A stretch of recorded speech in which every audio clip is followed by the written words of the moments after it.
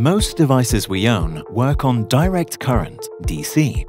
Laptops, mobiles, induction, even the solar panels on the roofs of our homes. When your phone is dead, you plug it into a wall socket to charge it. Now imagine charging your house just like that. With a DC grid, any building can act as a battery, powering lights, heating, and other devices.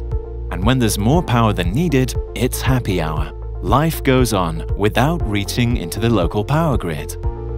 We already did this in ABN AMRO's Circle building. All lighting, solar panels, and USB-C sockets of the building are running on a self-sufficient DC network. As the number of electric devices increases, we need more DC power. And with more devices, there is more demand from the local grid. Our system minimizes energy loss and regulates energy supply and demand by creating microgrids in buildings, homes, and communities, leading to a more energy-efficient society.